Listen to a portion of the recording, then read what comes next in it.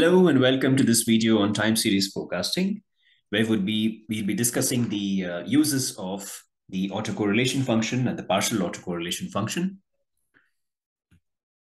So to summarize quickly, we have the ACF, which is measuring a more comprehensive correlation between a certain value and its lag at, say, t-3.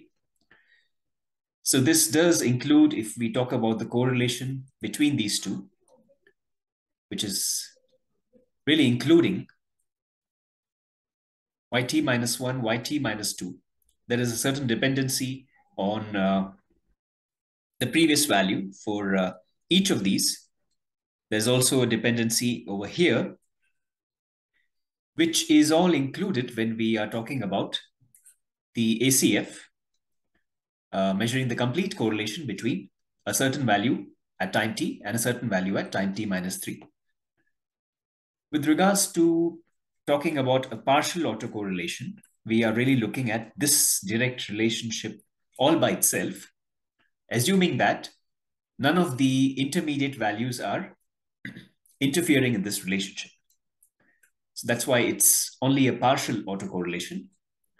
And it's really measured by, if we talk about a simple model where yt is given by our coefficients, beta 3 times yt-3.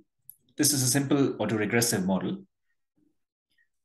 And in this case, this is our coefficient that corresponds to yt-3.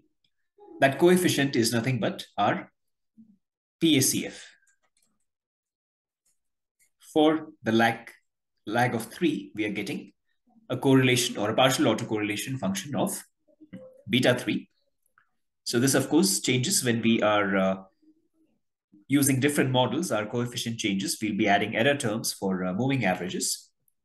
So let's take a look at how we utilize these plots in order to determine the order of our model.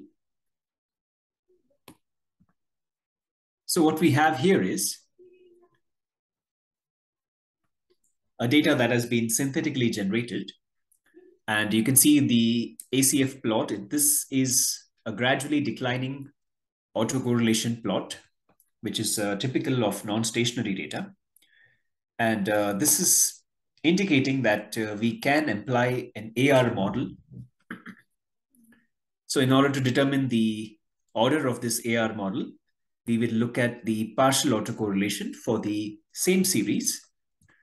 And what we can notice here is most of the values beginning here are statistically insignificant as they come under the blue airband. We only have one value really at lag 1, ignoring the very first at lag 0.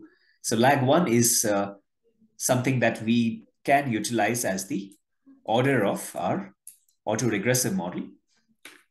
That is to say, we would have any predicted value as a function of only the past value, only the past single value.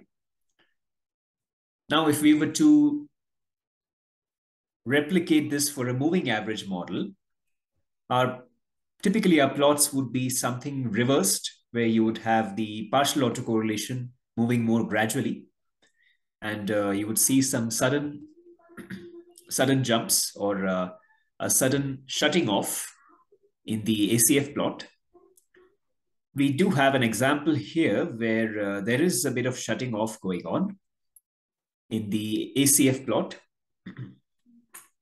And really for the moving average, we would be considering the ACF plot to determine this order Q. Here, where it is really shutting off is, at this point, we still have some pretty strong values. Although you have these intermediate, which are not really of significance. So yes, we could take this as an order, considering that our values after this are somewhat declining.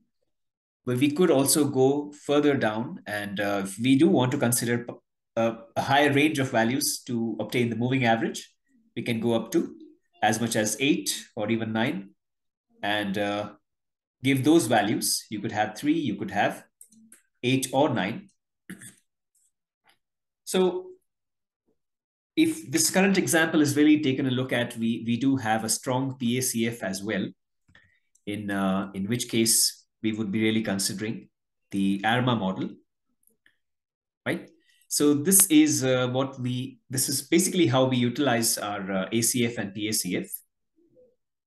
More often than not, the partial autocorrelation is giving us the order of the autoregressive model, and the autocorrelation function plot gives us the order of our moving average model.